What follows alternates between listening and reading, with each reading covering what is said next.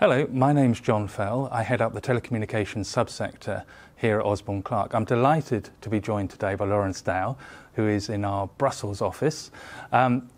Welcome to the TMC annual review and the Telecoms section. It's been an interesting year for the telecoms sector. As we predicted, there's been continued growth in relation to infrastructure, and in one of our articles we'll be looking at why we think that's going to be a continuing trend for 2023, and particularly the importance of fixed wireless access and also private networks. IoT, I think, is also going to have a huge part to play in decarbonisation, particularly in the way we manage our consumption and we manage our environments. But I think the one thing that we've learnt this year from the war in Ukraine is that satellite is so important when it comes to providing communications in incredibly difficult circumstances, and satellite has definitely come into its own. We've also seen the EU saying it's going to invest 6 billion euros into a Europe-wide satellite-based broadband network. All of this means that satellite is really coming to the fore. And Lawrence, this is where I bring you in. You've written an article on this, so why do you think at this point satellite is suddenly coming to the fore? Thank you, John. Well, satellite is becoming more and more important lately. There's a growing need from public authorities but also private companies to have an efficient, safe and reliable connectivity solution. Now, in terms of efficiency, we note that we need to have a reliable connectivity solution. Now, in reality, in the West, we do have a good internet connectivity, but there are still a number of dead zones where we do not have any connectivity. Now, by deploying a satellite communications network, we can overcome that issue in terms of dead zones, and we can truly provide an internet for everywhere. Secondly, there's also a growing need for a safe communications means.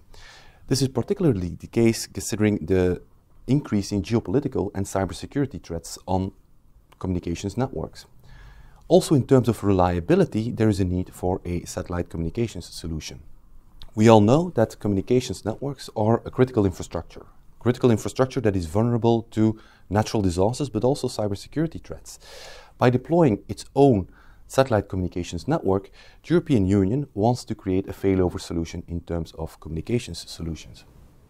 So with all of this growth in the use of satellite, what impact is that going to have on the rest of the telecom sector across Europe?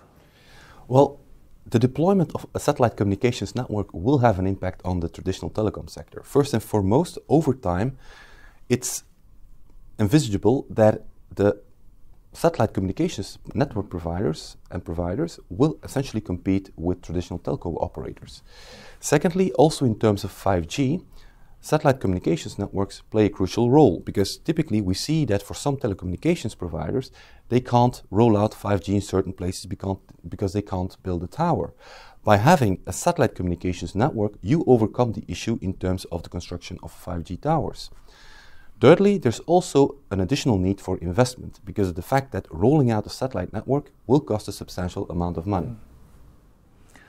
So, if we see the growth in satellite and we see that as the future, what are the hurdles that the providers of satellite services are actually going to face over the next 12 to 18 months? In reality, there are two main hurdles. First and foremost, there is an issue in terms of frequency filings, because of the fact that the frequencies are, in essence, a scarce good. Secondly, there's also a scarcity in terms of orbital slots.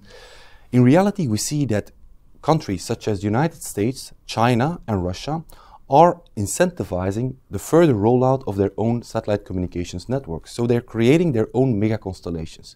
We also see that private parties, such as Starlink for instance, is also creating its own mega constellation for a satellite communications network.